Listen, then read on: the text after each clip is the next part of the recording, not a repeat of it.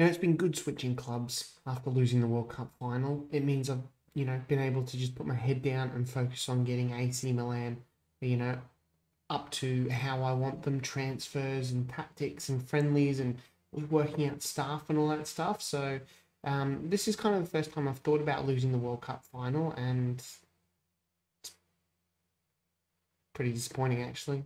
But that is past us now. We're at a new club. It is AC Milan.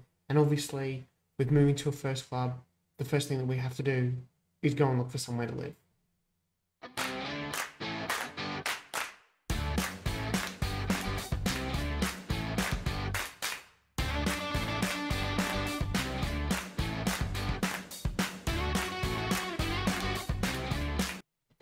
Hey guys, Woody here, and welcome to episode 67 of Sunday League to Premier League, a journeyman save. If you're enjoying this type of content, and if you've gotten through all 66 episodes so far and you're not subscribed, I'd love it if you could do that. It would mean a lot to me. Tap that bell notification as well, smash that like button. Let me know, have I made a good choice in leaving Bordeaux and coming to AC Milan?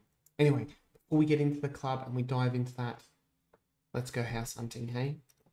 So here we are with the Halifax mortgage calculator, and I can borrow just over £20 million, which is a crazy amount. I'm on £22,000 a week with Milan, and £60,000 a week with France. So gives me about £82,000 a week to work with, which is an absolute astronomical amount. So there it is, 20 million. Let's go and have a look at let's go have a look at where the San Siro is on the map and where a property is that I found, and then we can go and look at the house.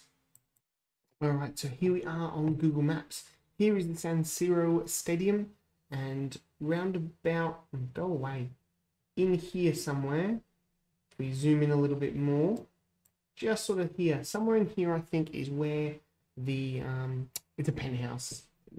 I've got a bit of cash. Is the penthouse that I'm gonna get. So it's a nice little cruise across the city here to San Siro for training games and the like. So nice distance away. We've got some good parks here. A lot of architecture to go and look at. Which on my days off, I'll be heading also as well to Mr. Dick Miliano, which is a cake shop. So I get all my cakes from Mr. Dick Miliano. And here is the penthouse that is for sale in Palestro. It is 12 million euros. I think 20 million pounds, about 24 million euros, is about half.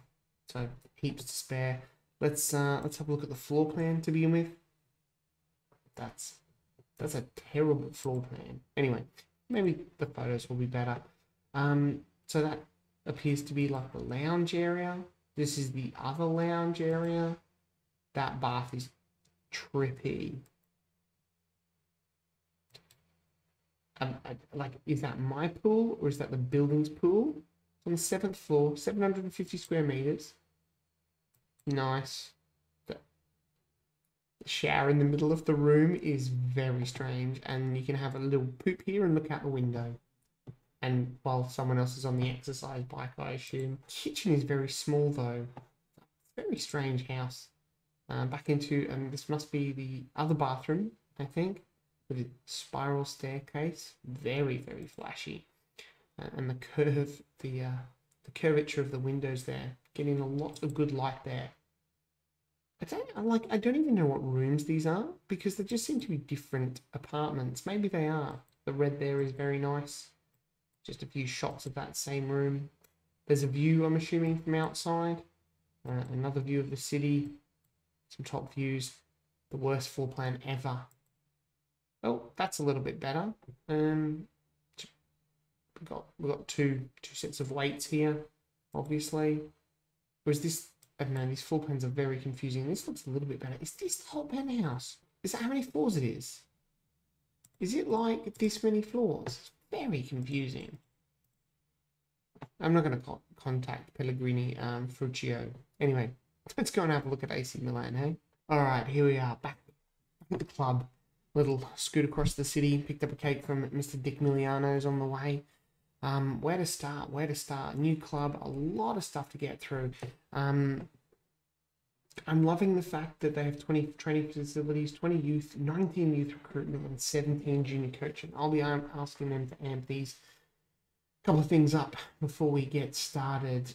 You can see we've got captain, key player. We all know Raheem Sterling was going to be here, and we have had a look at Salvatore Galli before he's out on loan though. San Siro we playing 75,817 capacity. Very nice. Very rich history with AC Milan here. The rivalries, obviously Atlanta and Inter is the big one, and Napoli as well. Cool. All right. Finances wise, we've still got 28 million in the bank, just under 29 million, but we are in a little bit losing in here. Total expenditure, debts and loans. We do have a net debt, so but we should be okay with that. I'm hopefully getting, be pushing for Champions League football in the next couple of years. We are still under the wage budget by a fair heft, about 800k, which is nice. The club vision, they want me to sign players under the age of 20 for the first team. Not their problem. Work within a wage budget. Also not a problem. Don't go and have a look at my Chatham save, because not in a wage budget there. Quarterfinal of the Europa League, qualify for the Champions League, and semi-final of the Coppa Italia. Work towards being the best of the rest and become recognised as the best of the rest. I want to do better than that. I want to do better than that, because I want to be challenging for the title, okay? That's where I'm going there. We've looked at the club info. It's the transfers. This is the important one here. We've got some transfers going in here, but let's go and have a look at the players that I have signed, let go. So the players out. Let's have a quick look here. You won't obviously know too much about these, but we had Julian Weigl. He's 34. His physicals are just gone. They're shot. So I sold him 500k to Eintracht Frankfurt, which is a bit of a drop of what we got him for 3 years ago. But what could I do? He wasn't my player. We also let Guzman go. Colombian, 32. Pretty slow for someone who I like to play on the wings, and he wasn't going to play in behind the strikers here. So he's gone to Olympiacos for 7.5 million. Mike as well. Mike, he wanted to leave. We had a few players wanting to leave, wanting Champions League football. I managed to persuade a few of the others to stay, but Mike had decided that no, he wants to leave. Allison has just retired, so they came in. We lost $1 million on him, but he's been a good goalkeeper over the last few years. Yes, I only got 10 million for him. That's all that I could squeeze out of him, because he's 35, and Liverpool are going to have to look for another goalkeeper in a few years. Elias Solberg, he left to go to Spartak Moscow. I don't know, I couldn't really find a use for him. He's 26 years old, Norwegian. He probably could have fit in my squad, but I thought, there's a little bit of interest, so I thought I would move him on, and we got a fair deal for him, about 13.25 million. Buendia as well. Pauk he wanted to leave to go play Champions League football. I'm not even sure they're in the Champions League. I don't know. His contract was running out. He's 33. I thought, let's try and look how much he's worth already. Let's try and cash in on him. And I did for 11.75. There's not much I could do there. He wanted to go, so yeah. We made 42 million from those and a couple of other small sales. And then I went and spent 102 million. Well, I didn't spend all of it. Raheem Sterling, you've already seen him. He still looks pretty good for a 35-year-old. I don't know how much more we're going to get out of him once this pace and that starts to decline. But anyway, Ramon Enriquez, he's coming on loan.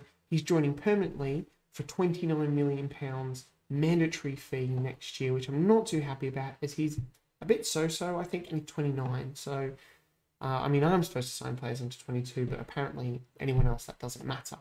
These are the rest of the players here. These are the players that I bought in. The first one, which you've probably seen, is Willem Goebbels from Bordeaux. He was transfer listed, so I have paid 20 million for him. Now, you're probably thinking, dude, he's 29. You're just having a go at the director of football for signing a 29-year-old. And I'm like, I know. But I needed someone who can play on the left and the right, potentially up front. I know he does a good job, and he was available relatively cheaply. So Bordeaux have made out. I've shifted a bit of money their way. Just couldn't really sign anyone else because the players are really expensive. I've done a good job there, I think. But anyway, we have signed this guy here from... Oh, no, I didn't sign this guy either. He was already arranged. 31-year-old Gianluca Frabotta. He's been playing over in Portugal for the last, 6-7 years, and been doing a pretty good job there. So he's our starting left-back, and he looks pretty good. So once... Not my signing, but anyway, 17 million there. My first signing was this guy for 600k. Ivan Srejivic. So I had my eye on this guy for a while. He's very small, jumping reach of 2, but I really like him. I think he's going to be good. So he's come in. He's down the under-20s at the moment. Didn't cost a lot of money, obviously, but had my eye on him for a while at Bordeaux. He would have been coming to Bordeaux if I had stayed there. We obviously needed a goalkeeper, so we went in for Martin van der Voort, 28-year-old Belgian goalkeeper. Cost me a bit of a chunk of money, 17 million. He's been playing in Italy in Genoa now for 2 years on loan, so he's got a bit of Serie A experience there, which is good, and he's better than Al Jawahi at Bordeaux, so I thought, why not? The next player we brought in here is Mario de Angelis. He has actually gone back out to Argentina on loan. He's a 22-year-old central defender. He's got good long shots, determination, flair, very good here, balance. I think he could be a good player. He's only rated 3 stars at the moment, but, you know, we'll see how he goes. He was relatively cheap at 5 million, so, you know, he'll come back, his value will go up, and we might sell him. It's one of those sort of players. See if he works out, he works out. Andrea Rotono from Torino has come in. He can play on both wings, predominantly on the right, very strong left-footed though. I kind of signed him because there were some other clubs coming in for him, and his pace and acceleration was probably at the lower end of the scouting, but he is 4.5-star potential, could be very, very good. Good technique, good dribbling, good first touch, good determination. He is volatile and media-friendly, which is weird. So he's coming from Torino. I think they were relegated, were they? Yes, Torino have been relegated, so I picked him up at 12.5 million. Quite happy with that. I like the versatility of my wingers being able to play on both sides. Marco Lucci, he is come in. He is a 21-year-old. I think he looks quite good. He's 4-star potential, 2 stars at the moment. He's just come in because he was weirdly transfer listed at Cagliari, and I was like, for 175k, he's already worth almost 5 million. I can't go wrong with this guy. So, yeah, that's why I signed him. William Goermels, you've seen him. This is my big defender. Bilal Zimmer, French defender. I was about to say I have no idea who he is because he's not even in the national team, I don't think. Yes, he's not even in the national pool. We'll add him there now because I think he'll be quite good. Armini Bifield, they got relegated from the Bundesliga. He cost 700k from Metz in France. That's a great deal they've got, and pocketed 21 million, which was his relegation release clause. He's not too bad technically with his heading, marking, and tackling. Where he really shines is these mentals here. Have a look at this. His aggression is fairly good too, but anticipation, bravery, composure, concentration, decisions, and determinations, good positioning. His teamwork, vision, work rate is all really good too.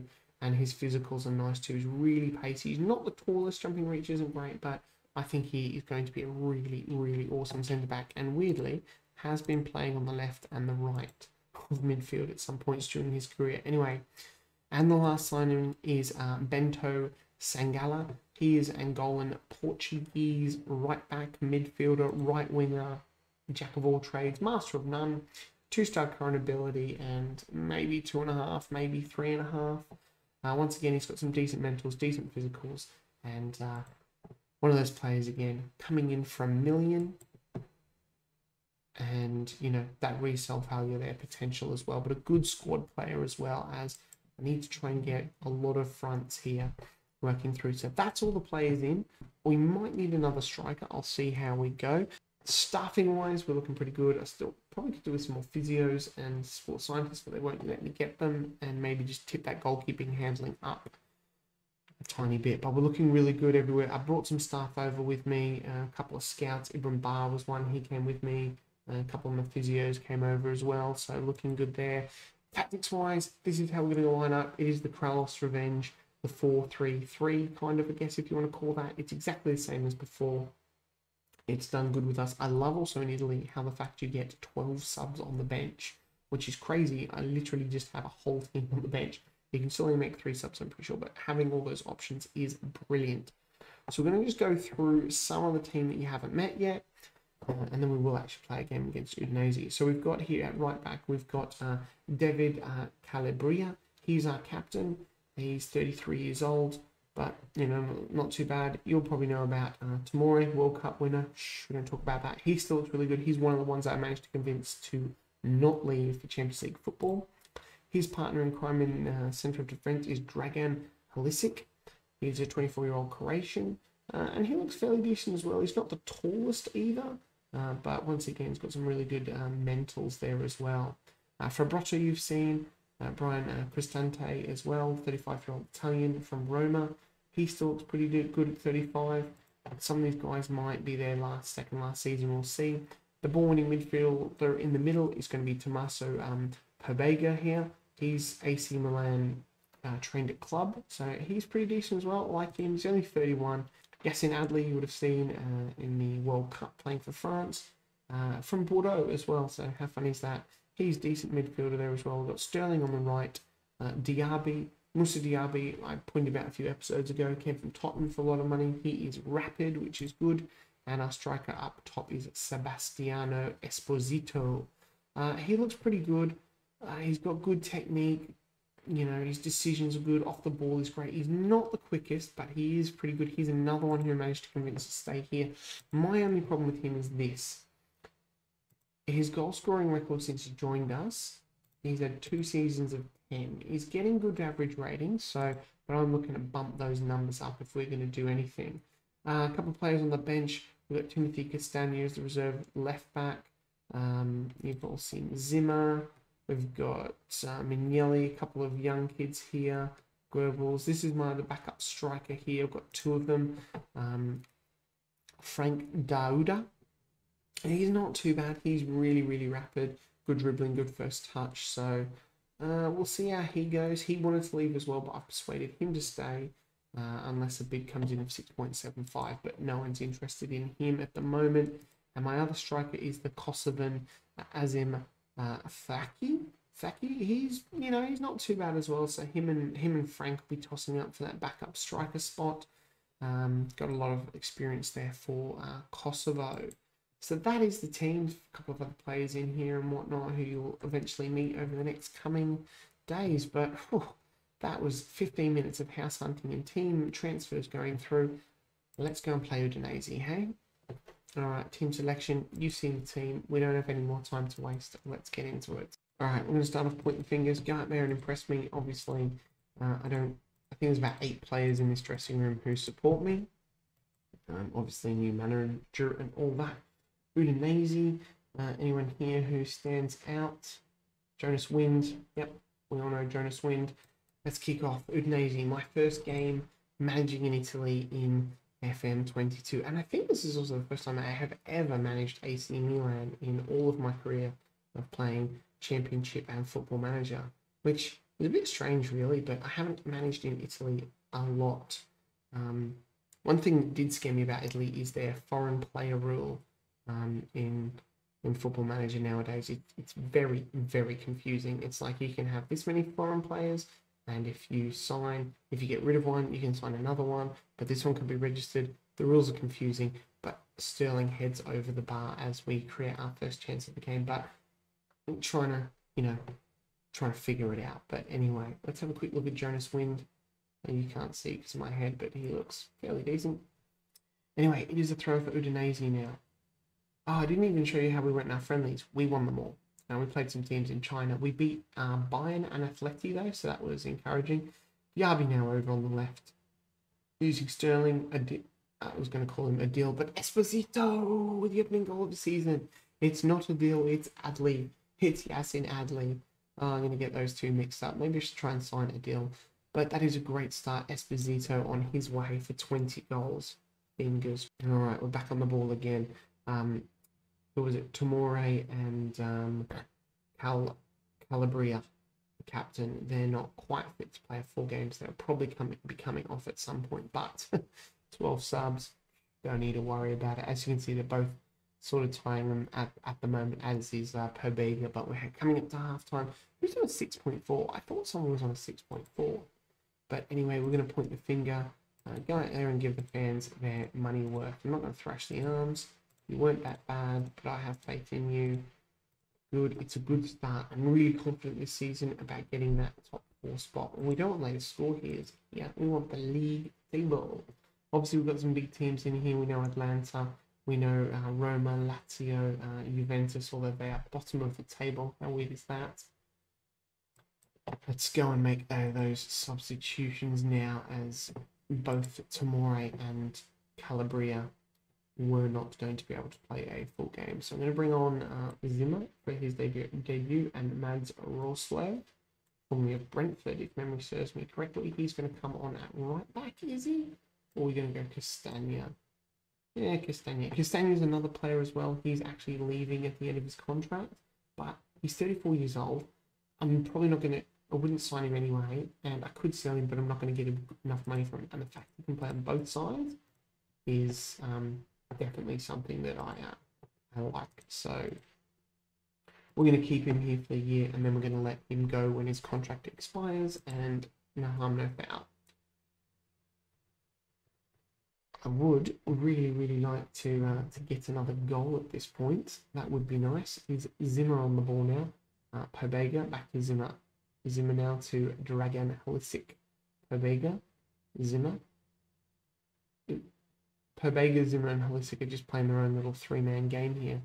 Diaby picks up the ball, but it is hoofed out by the Udinese defence. It is Zimmer on the ball now, up to Diaby, and Sterling. Oh, how did Sterling not score? But Sterling does score, but it is... Did that go in the back of the net? I swear that went in the back of the net. Obviously it didn't. Okay, Sterling's knackered, and he's playing really poorly on a 6.3. We're going to take him off for Wilhelm Goebbels, and Udinese through Marco Trevisian have equalised in the 69th minute. That is frustrating. I've made 4 subs. Can I make any more? No, 3 subs, I mean, and I can only make 3. I'm going to shout at the boys now and demand some more. This is not quite the start I had envisioned, but we're away from home. The boys are still figuring out a new tactic. Not much is going to... I think we're going to peter out for a draw. We're going to chuck it up to very attacking, and we're going to demand some more here for the final sort of 5-7 minutes. I bet you we won't get a highlight. Don't look like it. Nope. Nope. Oh, we've got one. We've got one here. Oh. Is William Goebbels on the ball now? Diaby, Esposito. Oh, Esposito's hit the post. He's hit the post. Fabrota now getting the ball back in. It is headed away by Udinese. Fabrota again in, and Cristante heads over the bar, and that is probably going to be it. I thought Esposito had won it for us then, but no. We had an XG of two. Probably should have scored again. Slightly disappointing that we didn't get 4 points from that one. I'm going to say that was disappointing. You know, I'm not going to mollycoddle these boys just because it's my you know, it's my first game. Oh, that was disappointing, really. Also, my assistant manager is one of my favourite championship manager players. It is Miroslav Klose, the German international. Great at managing people. Other stuff's okay, but I need an assistant manager, so I got him in. He looked pretty good. Disappointing. We really should have won that game, but anyway, we've got the Europa League draw coming up soon. Obviously, we won't do that on camera, but I'll probably come back for maybe that first Europa Cup game, and we might play, or I don't know, it might be Lazio, or we've got Inter. Yes, we'll come back, I think, for Inter. That obviously is the big derby around here, so I've heard. Anyway, guys, I hope you enjoyed that episode. If you have and you're not subscribed to the channel and you got all this way, if you could do that for me, it would mean a lot. Tap that bell notification, smash that like button, and I'll see you guys next time. Bye.